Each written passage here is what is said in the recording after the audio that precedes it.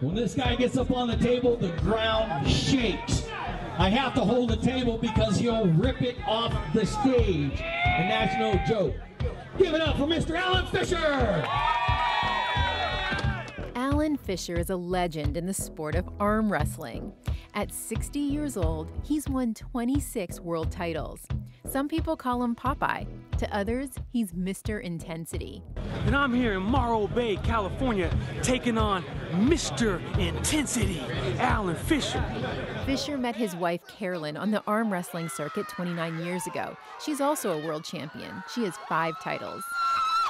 The Fishers live in La Mesa with their 2 grown children. Their backyard is a training ground. It's also where they keep their trophies. How many trophies do you think you've won? Oh my goodness. Maybe 1,000. Carolyn, I think we gave away about 400 trophies at the thrift store one time between us. Alan says a big trophy case to show off all his awards isn't really his style. I really believe that I was designed by God to do what I do. And for me to take credit for that, it's like I'm just another person. But he's got to get back past that huge hand of Alan Fisher. Come on around, Paul. Do you see my hand? Fisher has a size 15 ring finger. If somebody grabs my hand, they don't want to challenge me. Fisher says he's been training for arm wrestling since he was a kid, though he didn't realize it. Growing up, he couldn't afford to buy the balls used in handball, his favorite sport, so he converted tennis balls. Well, I actually used to climb on top of the roof of the gym where they hit all the tennis balls. The first time I went up there, I couldn't believe it. There was over 100 tennis balls. So I grabbed them all, and I used to sit in class. I used to tear the skins off of tennis balls. As he peeled all those tennis balls, he developed muscles in his hands and forearms. He says those muscles set him apart. I'm sure you've heard the stories where this little 130-pounder goes in and he beats some 300-pounder.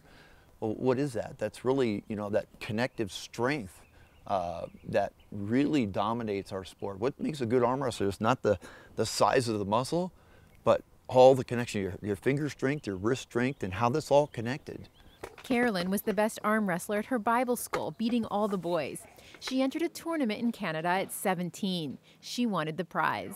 They were offering, first place was a pair of cowboy boots. And I really wanted those, so I said, okay, I'll enter it. So I went in and I won that.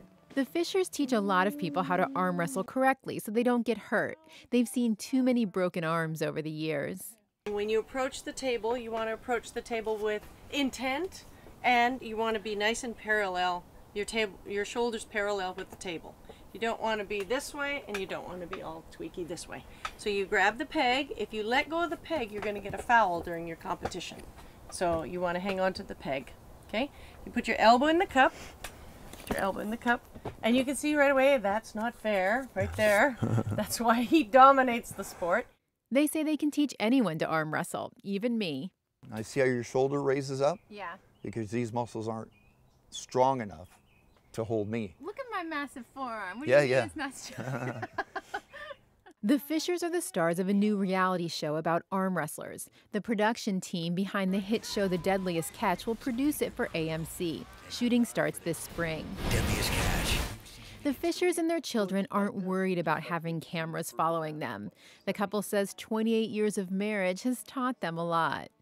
I mean, that's not to say we haven't had our challenges, world champions under one roof, and then one of them has PMS, and it isn't me. The Fishers insist everyone has an arm wrestling story.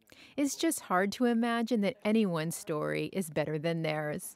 Angela Carone, KPBS News.